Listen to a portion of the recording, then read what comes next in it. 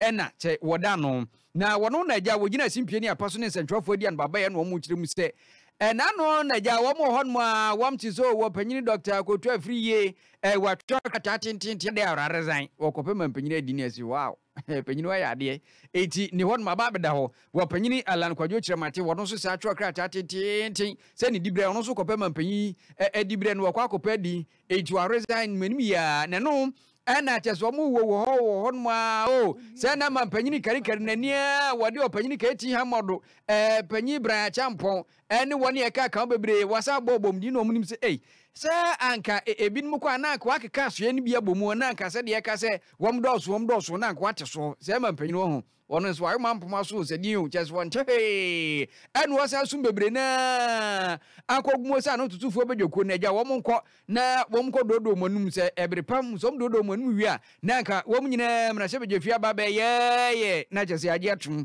na no ena dom kuma no ba no dani Dr. Keso atuhefo no se he wo panyini hakuyu wono wogina simpie ni apaso ne sentrofo adian baba ye esa dom kuma mna se bedwafie no MPs wom ye 136 wom nyina enya de om beji atum ne anyi ntumu kina edu okra wom be sori apie ene wom de wom nim yopa wom be pie sisi a ne wom be bia mfa ho yen ya twe ho afiri mu kwesi se mampanyini betena ase akaso maso afo no ho aso afo no modoso ne abedi ekirefo no modoso pa enti ye titi bia kaso eni bia bobom ni ate so eno na be mo mani age na animanim ya pa de wompa mo converting womba wom dum kuma no nya de wom beji atum.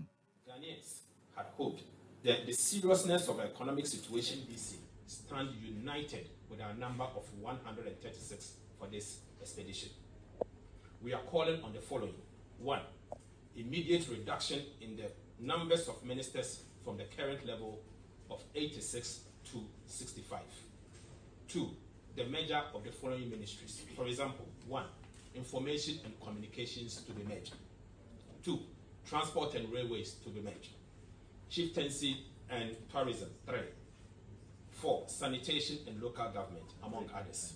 And then agric and fisheries, if possible.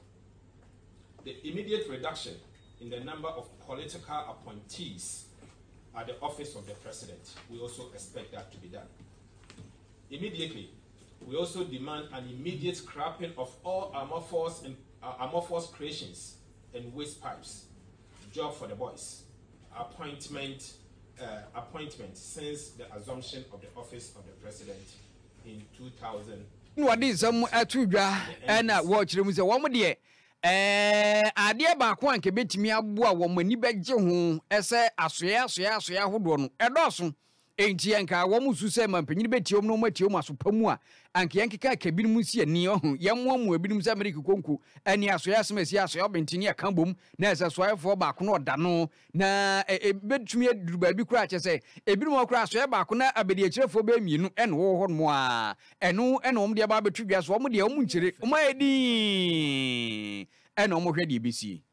We are calling on the following of 1 immediate reduction in the numbers of ministers from the current level of 86 to 65. 2. The merger of the following ministries. For example, 1. Information and communications to be merged. 2. Transport and railways to be merged. Chieftaincy and tourism, sanitation and local government, among others. And then agric and fisheries, if possible.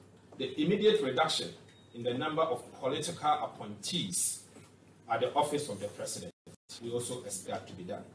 We also demand an immediate scrapping of all amorphous creations and waste pipes, job for the boys, appointment since the assumption of the office of the president in 2017.